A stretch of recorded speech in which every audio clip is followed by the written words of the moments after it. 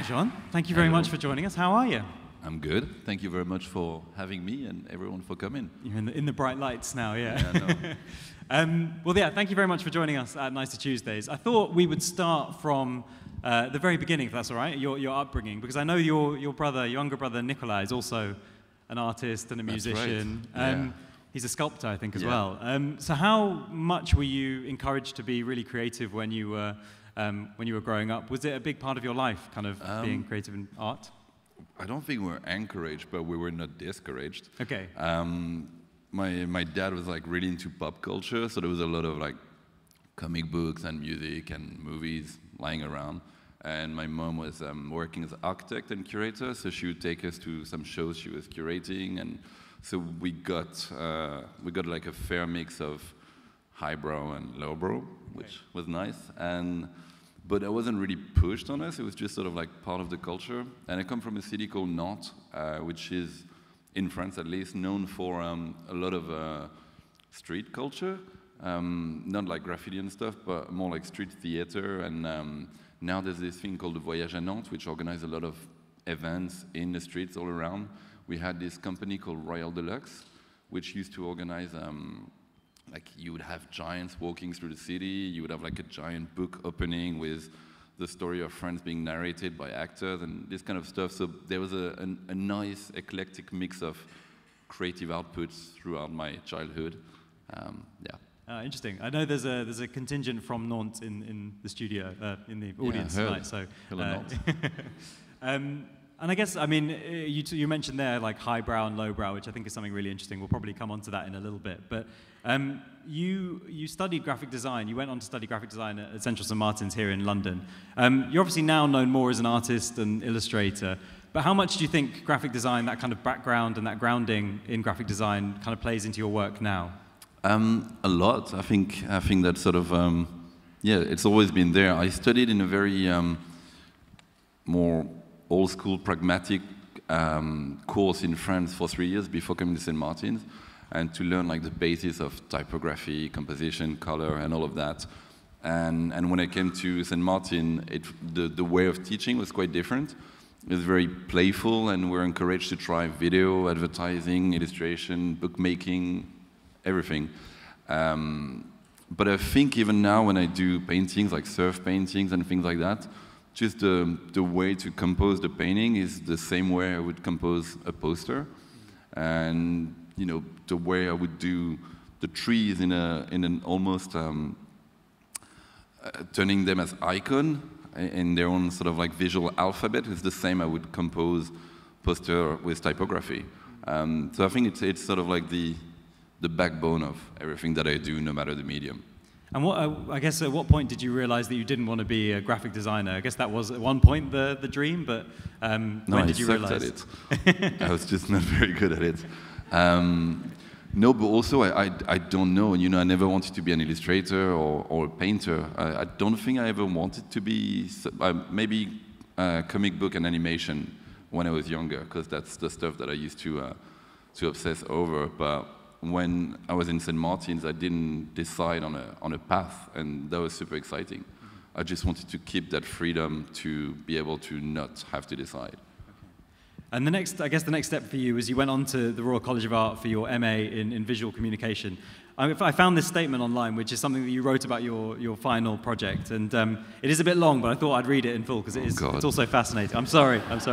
No, but it's genuinely fascinating, and it kind of it speaks to your work now even, but you might find this a little bit embarrassing. I'm sorry. But you said, for my degree, I've worked on a series of minimal and practical images that are aimed at a mass audience. Rather than produced solely for a crowd of visual arts connoisseurs to be viewed only in specialized spaces and publications, I try to use the commercial and public domain to create a visual language that aims to make people laugh and think. Visually based in the continuity of a certain tradition of poster art, I've bent this communication tool, used mainly for commercial purposes, to provoke a dialogue on contemporary matters that people can relate to, which I think is just like a lovely way of... That sounds very pompous. How much of that do you still kind of agree with, or does it... I think I totally don't acknowledge... I'm very embarrassed by it, but no, I know what I was trying to say, and for sure, like I still have a very strong appetite for a fair divide between highbrow and lowbrow. Social media or museum versus gallery or client work. I don't want to choose one direction, and that's why I enjoy the practice that I'm in at the moment, is that I get to do a bit of everything.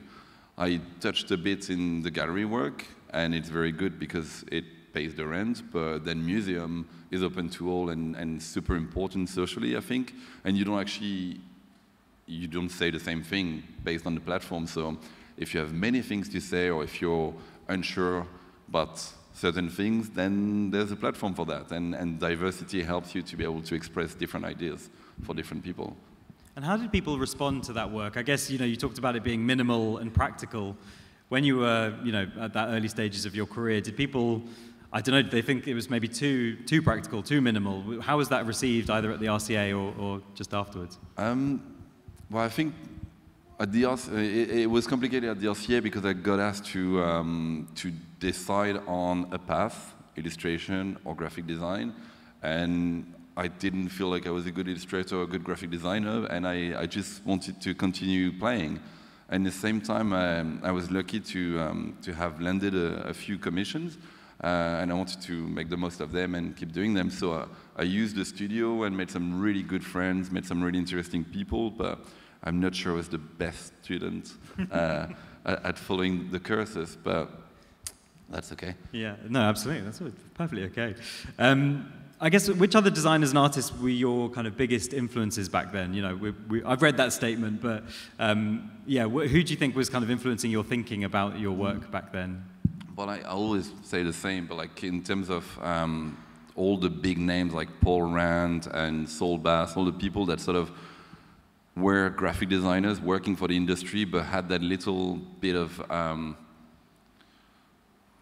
they had something else that, they could function as artists in the same time as they could function for an industry. And I did find that extremely interesting, that everybody has to pay the rent, but if you can do that and still have a bit of your essence into it, then you also paint pictures on billboards, which is better than just sell a product. And otherwise, Tommy Ungerer and Sampé and a lot of people that were very good, in my opinion, at dividing between commercial and personal, and sort of try to document the world they were living in at the time. Someone like Tommy Ungerer did some children's book, he did a lot of amazing political posters at the time of the Vietnam Wars or other eras like the Nixon era. And he did some very intense pornographic drawing at the same time. So it was like playing in many different fields, but somehow it created a coherent body of work, and that's something that I was like, this is cool, this is good. This is nice to have the freedom to break out of the path that you feel like you're being given. I mean, how difficult is it to kind of keep those things separate and make sure that you're working on kind of personal work and you have your personal practice, and at the same time doing the, maybe slightly more commercial things that, as you say, kind of pay the rent? I mean, you always have to pay the rent, so that's the one thing that you've got to make sure you do. Otherwise, like, I don't know, I try to play it by instinct a lot. When I get sent a commission commercially, I try to see if it's something that I agree with on a personal, ethical point of view, more and more now that I've got the luxury to be able to do that. And the rest of the time, I keep producing for myself and work that try to say something that I want to say. So it's always a fair balance, between commercial and gallery work, or between sketchbook and social media. Mm-hmm. Yeah. In that statement, you kind of talk about making people laugh and think, which I guess is just something that your work has always managed to do right from the beginning. To look at laughter first, I mean, how important is humor in your work? And I guess, what role do you feel like humor plays? Like, what are you trying to do when you're putting a joke into your work? I'm not trying very hard to be funny because I don't think I know how to be. But I think same as everyone, the news is terrible. And it's been consistently terrible for a while. I don't think it's getting worse. It's just like we're getting more news. And I guess through drawing, my reaction was to try to find something that bugs me and to try to twist it, reverse it. And sometimes it was funny, sometimes it was maybe witty. But it was more of a sort of defense mechanism that's the way I try to see it now, like with a bit of distance. And it's going to sound really corny, but it's the same with painting. You know, the more I've got negative things on my mind, I try to find beauty or to find humor, and it's more of a desperate attempt at countering the negative. Right. Is that what you mean by... It takes different forms. Yeah, is that what you mean by defense mechanism, kind of trying to, I guess, find a positive in negative thoughts? Yeah, I mean, that's the sort of something that I'm trying to formulate in the next year through a series of shows, but like it's akin to escapism. When reality becomes extremely dire, we all have different ways of coping with it. Some people play video games, some will see their friends, some will write a diary, some will do a video. And for me, for a long time, my mechanism was to try to do daily cartoons about it. Then it was to do landscape paintings about beauty, and now I'm trying to formulate other things in that direction. That sounds interesting. Yeah, can't wait to see that. I mean, I guess the last time we spoke was during the pandemic, and that was definitely a time when you were really doing that, you know, finding the kind of slightly bleak but also funny sides of things that were happening in your everyday life at that time, right? Yeah, but it's good for inspiration. It's like, you know, whenever you have a wall in front of you, you have to find a way to climb over it. So it sort of lends itself well to creativity. You have to scratch your head to find how you're going to climb over it, and then 5 different people are going to have 5 different ways to deal with that wall. And during COVID, I think we all had this wall of COVID, and then you saw millions and millions of different ways to deal with that wall. And that was a terrible, terrible time socially, but for a lot of people, quite an interesting time creatively. And we saw a lot of people, I think it's the same in England, but in France, like you hear a lot of new artists, comedians, musicians, graphic artists, painters, and a lot of them say, oh yeah, it was during COVID that, you know, I had nothing to do but to try to entertain myself, so I came up with this or this. Yeah. So there was negative and there was positive response to it. Yeah, definitely. I guess on the think side of things of that statement, your work kind of often uses this like subtle twist of meaning, or there's a kind of witty reveal, I guess, to get people thinking. I'm intrigued about like what the mental state is like that you have to get into to find those little moments of wit and humor.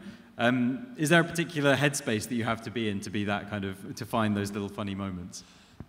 No, it's like my work process would have been based on observation. Like I was saying, I would see a situation or experience a situation, then try to reflect on it creatively. Same as you'd find this glass and try to find a different use for it. It's like you have a situation, you turn that into a question, you try to find a good answer.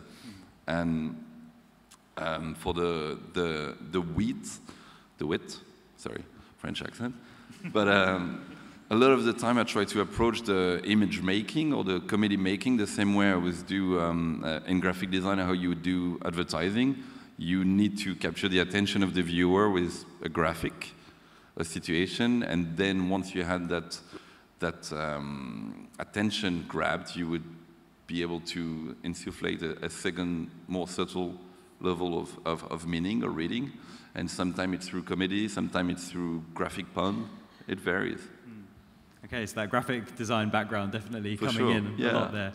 I guess in recent years you've been doing a lot more painting, and yeah, I mentioned it in the introduction, these like beautiful, colorful landscapes, kind of natural landscapes, and you've been showing your work all around the world. I guess, what's made you want to move in this direction and do more of that work? Because it feels like you're doing more of that than ever before, unless that's just my perception. No, it's like it's weird.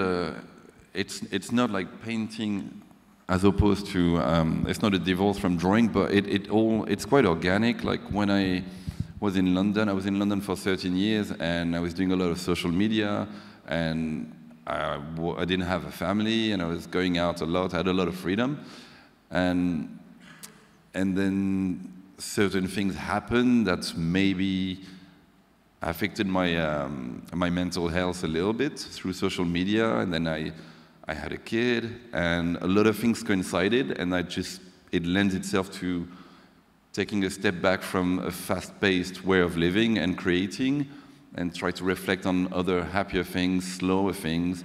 I wanted to be available mentally for my kid and my family, and I discovered surfing at the same time, and you know, it's just sort of like planets aligning in a weird way, and you just decide to follow that. But I was always drawing in my sketchbook and still coming up with ideas based on situations. But so for a long time it seemed like a divorced drawing, and I was used to a certain way of interacting with social media, and then when I started doing painting, it was like I could see that I was losing a lot of my audience.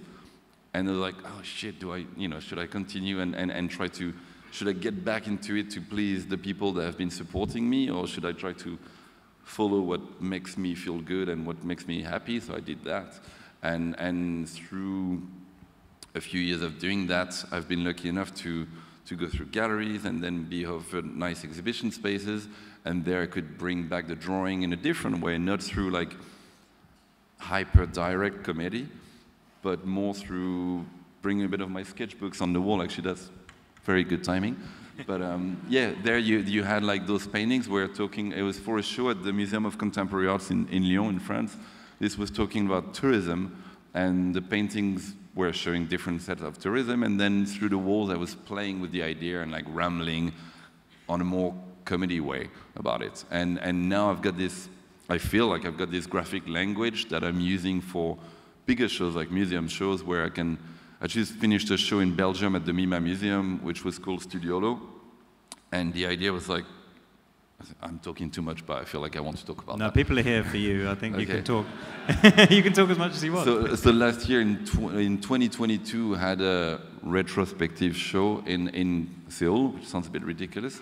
But it was quite interesting because I was going through my first sketches in my sketchbook to all of the St. Martin's years, the RCA, the first commercial work, and to the sculptures and the paintings that I do now. So I was like looking back, it was called Then There.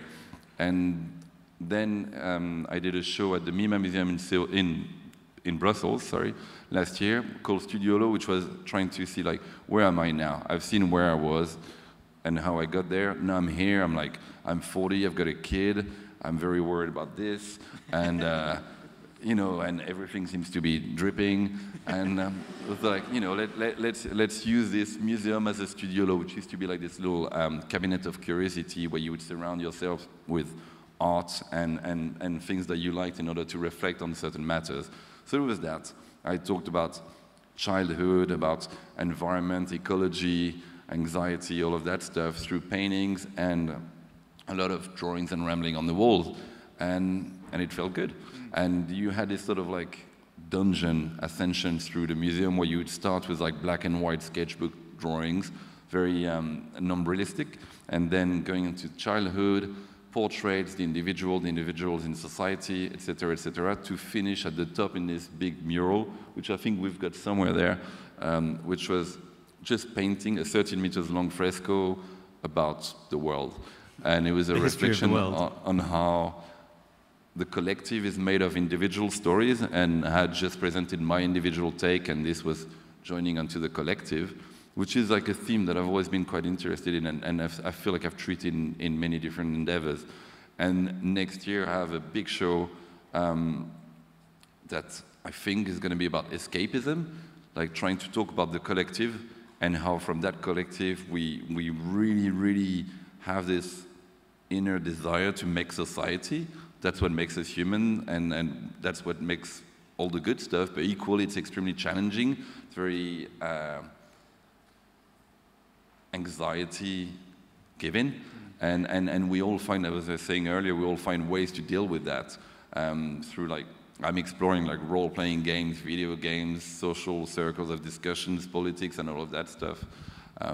That sounds very messy. I'm sorry. I'll make that clear next year.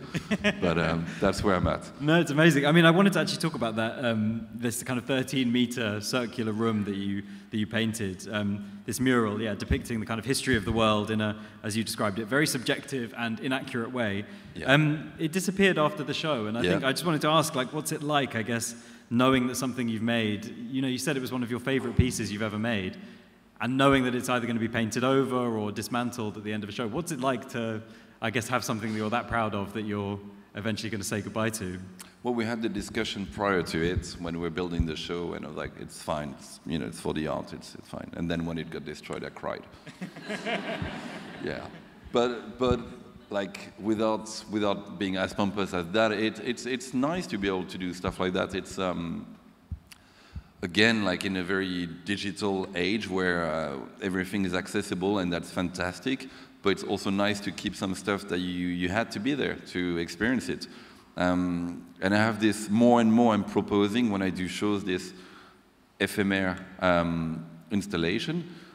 All the next shows that I'm doing have sculptures and paintings and an installation that's going to be disappeared or painted over after. And I always have the people that I work with being like, that's just really dumb. And I'm like, yeah, but I get something from just doing it. Like I do my sketchbook, they're not meant to be shown. It's just for the pleasure of doing it. And I was talking about the work evolving in an organic way, but it's serendipity, It's just you unravel something and then you let it carry on freely and it takes you somewhere. And when I do work this way, I don't prepare for it. I just have this sort of like graphic and verbal diarrhea, and then you look at the result on the wall, and some stuff is terrible, some stuff is interesting, and I reuse the result of that to go further in my practice, one way or another. I mean, you've talked about your sketchbooks a couple of times there, and I wanted to touch on this because some of my favorite things that you've done have been, from sketchbooks, and actually, thank you. There's something really nice about the fact that you've done them very quickly, and I guess there's a sort of freedom there and a lack of inhibition. But how much is there like a perfectionism in you that wants to make everything perfect versus that desire for freedom to just express yourself and, as you said, kind of let it run? Because some of those things end up being kind of a bit imperfect in ways that are really, they are charming. Very imperfect. But that's something that I keep from St. Martin's, or from the time of being a student, actually just having the need to fail, to have a space where you can fail consistently. And when you fail, it's not failing, it's just trial and errors. And the sketchbook's always been that. And when I was studying at St. Martin or the RCA, we were encouraged to do that.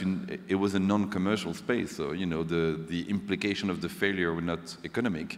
It was just like, you missed that exercise, you'll do better next time. And that's just so important. And also when you don't worry about the results, again, serendipity helps, and you'll eventually find, it will create accidents that you'll look back and be like, oh, this is cool, this is not cool, this is cool. Yeah. That somehow doesn't illustrate that. Yeah. How hard have you found that? I mean, you talk about it being, kind of drilled into you as a student, and I think, lots of people will find that atmosphere that's very kind of welcoming to that kind of failure is what happens at university. But how hard is it as a practicing artist with a big following to maintain that level of experimentation and not be too afraid of the audience or critique? I'm terrified of the audience. Right. No, I really am, actually. That's why social media gives me so much anxiety that I approach it differently now. Like I've taken a step back, and I like to think of the output the work that I do as I really like the way musicians do it. A musical career, when you put out albums, when you're cooking in the dark for months, and then you put out something like a show, an album, and then you advertise it, you show the ropes of it and all of that, and then you take a step back out and you do that. I can't remember what your question was. Neither can I. Oh, that's we'll fine. Move on. I'd love to discuss a bit more. I mean, you've talked about a couple of kind of recent projects. Last year you had a project at the Jardin des Plantes in Nantes, which is where you were kind of born and raised.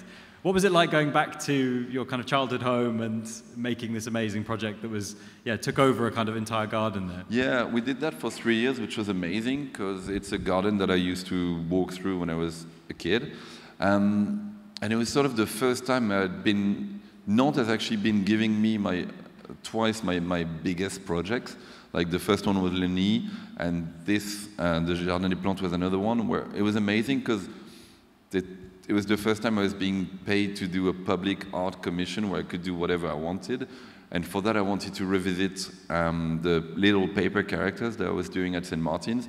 Before I was sort of like doing illustration, and when I wasn't confident enough with my line, I was just sort of experimenting with paper characters and cutting them out, photographing them, and these little paper sculptures, then I would put black lines, and this became illustration. But I wanted to take that out and challenge the perception of the audience, and because I was supported by all the teams of the gardens and the makers that they had, it was awesome.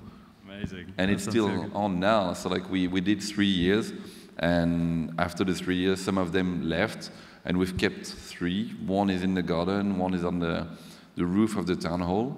It's sort of like pulling plants all over the town hall, and another one is sort of rolling rolls of tarmac to reveal plants underneath.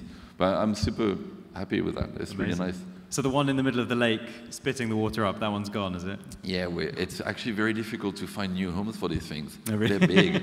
Yeah, very specific to that place. Yeah, exactly. We're going to have some audience questions now, because I know, we had so many great ones submitted. So I'm going to go through these ones, and there's about 6 of them. But the first one is from Joanna. Are you able to keep your graphic diary still as a kind of no-pressure, fun thing, or does it kind of now feel part of your job, part of your... No, it's definitely a no-pressure thing, but its content has changed a lot. When we did the show in Seoul, we exhibited 20 years of sketchbooks. And looking back at the beginning, I was writing down every single word that everybody around me was saying. So I had to find 1 page out of 100 that I could show, because the rest was my brother's filthy mouth. And then progressively a lot of student life went into it, and then first ideas for projects, then using them for painting experimentations, and then when I started having kids, I had less time, obviously, because I would have been pretty shitty dad otherwise. But now it's a mix. Now when I travel, I can do a lot into it, but I always try to keep it as a space of experimentation for projects, and every now and again doing live drawings. But it's something that I want to keep forever. It's just life gets in the way. Yeah, amazing. The second question is from Elena. How do you get from what you see in reality to the stylized version of your work? So what's that process of, as you said earlier, kind of seeing something like the glass on the table to then the very stylized version that we might see at the end of the process? If I was pompous, I would say it's synthetic. But no, it's just I've got very limited drawing skills, and it's very true.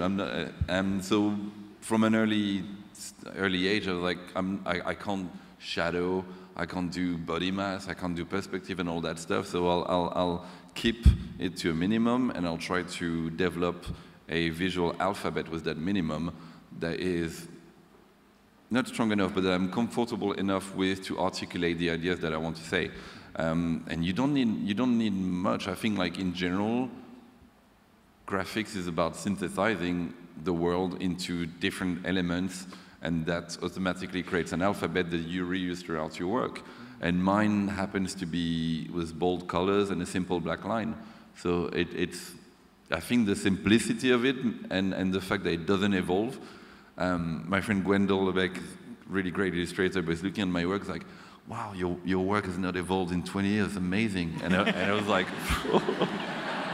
I was so sad. But, that's what makes it a style. It's just a lack of progression. That's a bit of a neg, isn't it? A question here from Indigo. Do you have any tips on staying motivated? So what are the tricks and tips over the years that you've found to keep yourself inspired and keep yourself motivated? I think it's a healthy balance between the commercial and the personal.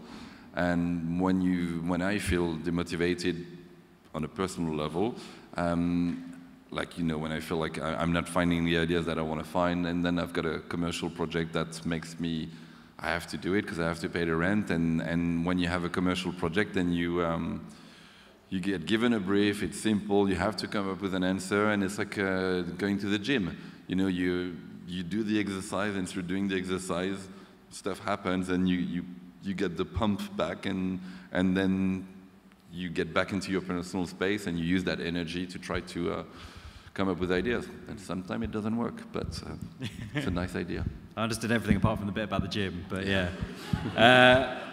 George asks, what was the process for designing and publishing your first coffee table book? I work with my friend Erwan Lucier, she's a really good designer as well. And we had done a book before for Nanzuka, a gallery in Japan, where I really liked his process. He always tried to approach bookmaking in a specific way. So for the book at Nanzuka, it was like a sketchbook. And for the Fight and Coffee Table book, he wanted it to be a story.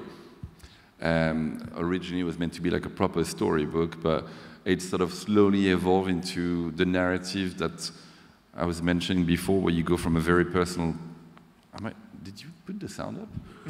From a very personal point of view to then close friends and family to then a wider audience. And so we work like that. Then first you had the sketchbooks and the paintings, where I was talking to my parents, and then the collaboration with people like K Studio that I've worked with, and then the more public art and things like that. Finally, a question from Marianne. So there's a group of friends from Nantes in the audience. Yay.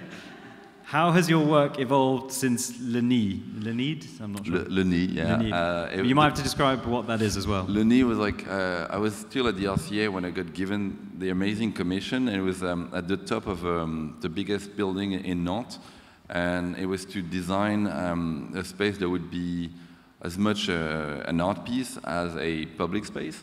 And so I was a student, so I decided to do a bar. And the idea was to have a giant bird, it was like 41 meters long, going all around the inside of the building. And then the bar would be inside the bird. You would sit on his neck or on his head. He had like animated eyes that soon became broken, but that was meant to close and open. And then all the seats and tables were eggs. I got to design posters on every big part of the city that I liked. It was like a sort of all-encompassing project. And the stuff that I've taken from that is that the multiplicity of mediums, and to try to create one coherent narrative with different languages is something that I've always enjoyed, and I try to keep doing with like sculpture, product, design, painting, drawings, everything. Amazing. We're nearly out of time, but one final question from me is just, we were talking earlier about the number of things you've got coming up this year, and it'd be great to just hear what you have got lined up, because, yeah, we kind of all want to know where we can see your work this year. So I'm currently working on a project in Paris, which is like my first big project in Paris, called, it will be at the Bon Marché, which is like a really old department store, and we're doing two giants. It's something about the books, and in the window displays, I'm creating a story, like a storybook, but in installation. So every window will show a different chapter of the story, and then at the top we'll have a cafe where you'll step into a library. But yeah, you should see that. And then in March, I've got a show in New York, which will be half installation, half paintings, and then working on a TV show about my parents as well, an animated TV show. And then I'm working on that show about escapism next year. Some other bits. But, yeah. So just a chill 2024 for chill, you. Yeah. Amazing. Listen, we are out of time, I'm afraid. Cool. But everyone, Thank a massive round of applause Thank for Jean Jullien.